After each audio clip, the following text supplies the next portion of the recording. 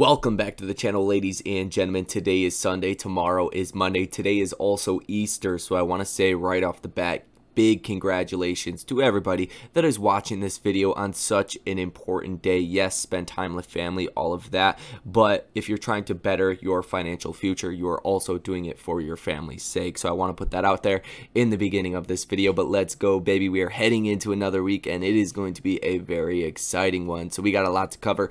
I don't want to waste your time with the intro. Hit the like button and subscribe to the channel if you guys have not already. Also, if you guys want to get access to all of my trades in real time, link down below in the pinned comment. That's going to be very important for everybody that is involved in options trading. If you want to step your game up and take it to the next level and come join us, link down below, like I said, in the pinned comment. Go ahead and follow me on Twitter as well. That is free 99. Now let's dive straight into it. And first things first, what happened over the weekend? Well, really nothing happened over the weekend. Nothing that is going to move the markets in a substantial way. So what are the markets going to be paying attention to, and what will move the markets this week? Well, it's going to be earnings, and earnings are going to be the most important thing, because overall, I've talked about this many times, but the stock market trades off of fear, greed, news, and fundamentals. Now, what is most important out of all of that? Obviously, it is fundamentals, because the markets can react very negatively or very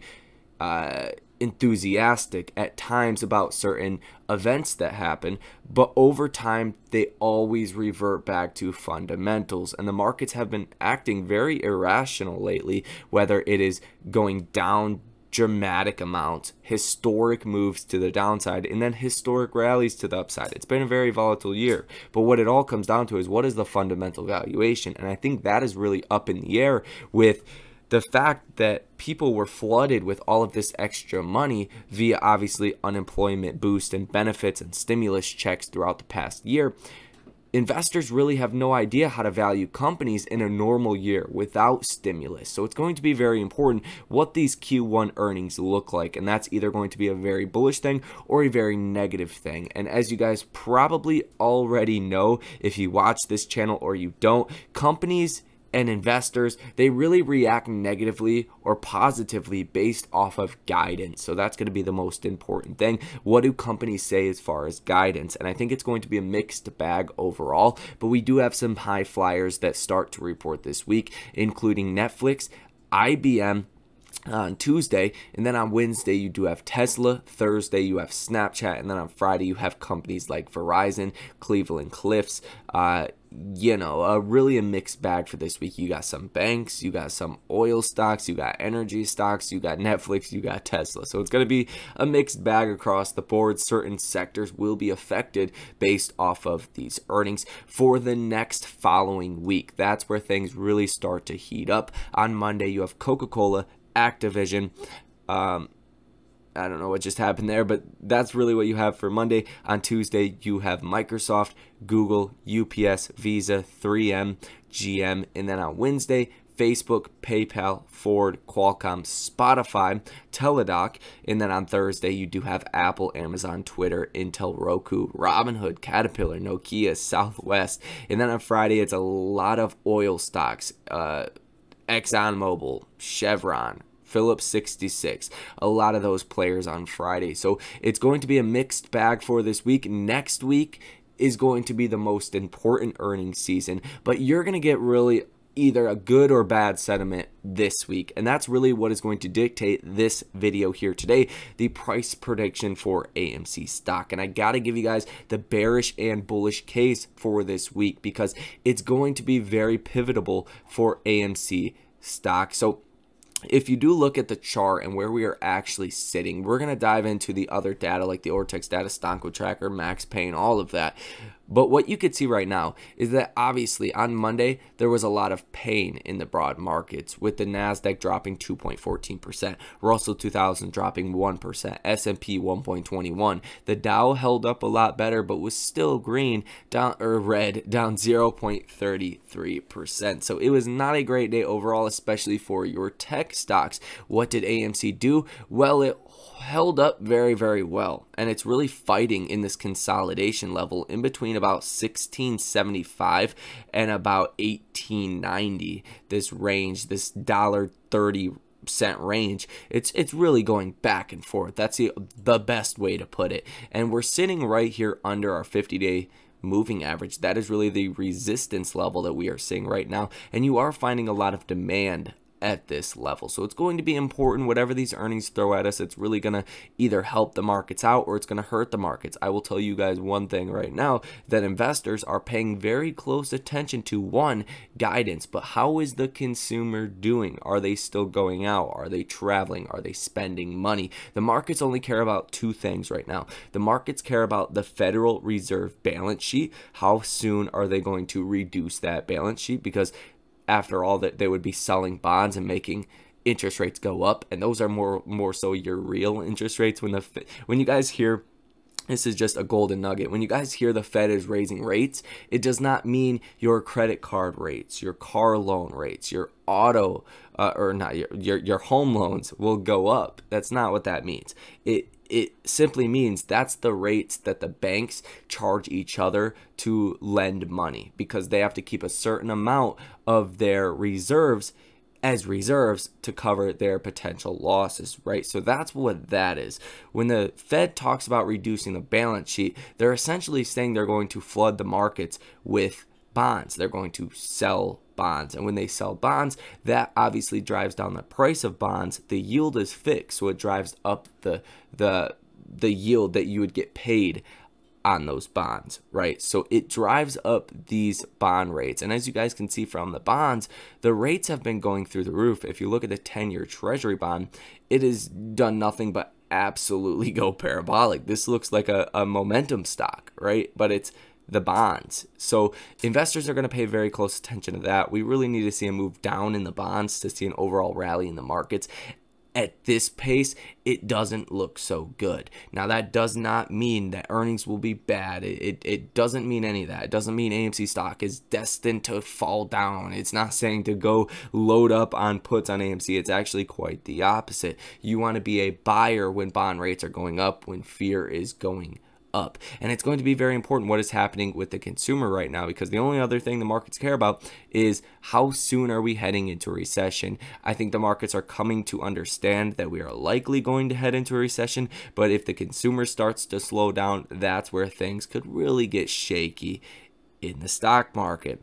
Now let's go ahead and look at the Ortex data and the Max Pain and the Stonko Tracker data. Then we will go over a price prediction for this week. So the short interest of free float is 19.82%. Current shares that are sold short of 102.16 million. Utilization of 100%, and days to cover sitting at 2.42. So nothing has changed too much as far as the Ortex data is concerned, but definitely looking very primed to see potentially a short squeeze. I don't know if that'll happen this week. We'll talk about it a little bit more in just 1 second, but we are still primed and ready to go. As far as the option activity on Friday, 0% positive order value, 3 orders totaling $217.05 thousand.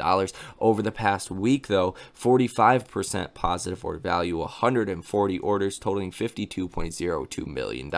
So the overall dollar activity from institutional investors, hedge funds, using options on AMC was pretty neutral at 45%. So not really giving us a clue to the sentiment there in that regard. But obviously the stock has trended to the downside. As far as the Stonko Tracker data, you're looking at about 95,000 calls that are out of the money, 6,300 calls that are currently in the money. And as you guys already do know, baby, it comes down to those weekly options that FOMO buyers head in when catalysts start to roll in for AMC. That really does send the stock up. So I really have not been holding a big weight to the option activity heading into a week. The calls that are in the money or out of the money, yes, it does make a difference, but really what gives us those explosive moves like that 45% positive day that we seen 2-3 weeks ago was really due to the weekly options that were heading onto the chain on a daily basis. I mean, you've seen hundreds of thousands of volume on pretty much a majority of the strikes for that weekly option expiration, and that's what really helped drive us through the roof. And you actually seen option flow values, if you look at the options, of over $1 billion for a week. right, during that week that we actually seen a rally. And compare that to last week, we only seen $52 million worth of options that were bought on AMC. So I think that showed us something. I think it showed us something important, that the FOMO is still there. Institutions, hedge funds, regular people, they are going to buy options in AMC. They're going to buy weeklies. They're going to trade the momentum in AMC stock. Now the question is, when are shorts actually forced to cover? That's a good question.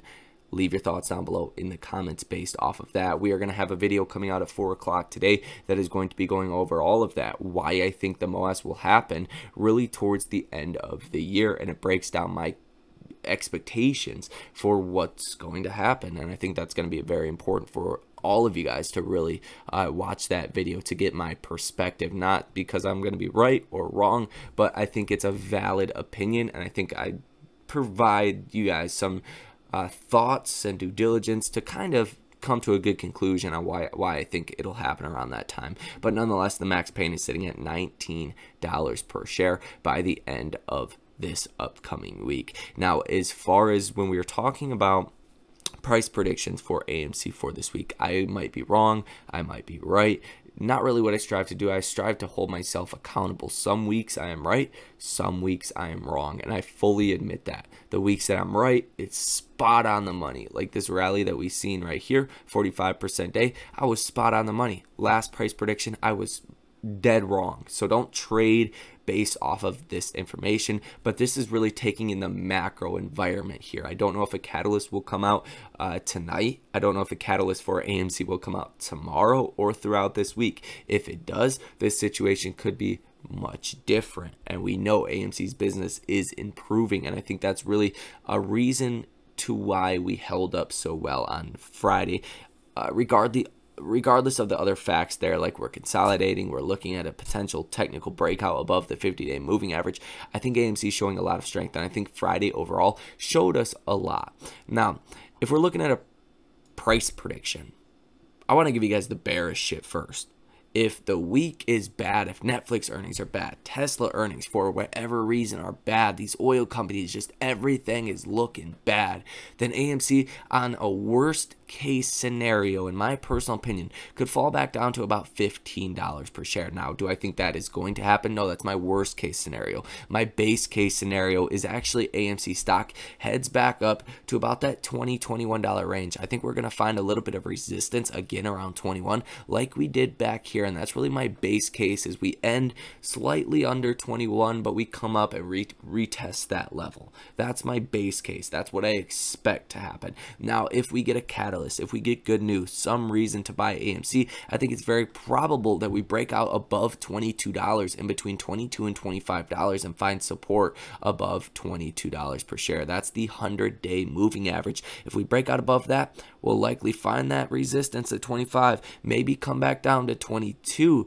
but we're going to need some catalyst to do that. Maybe it is what Adam Aron announced on Friday after market close, right? About the AMC app accepting different cryptos. Maybe we just rally off of the start on Monday.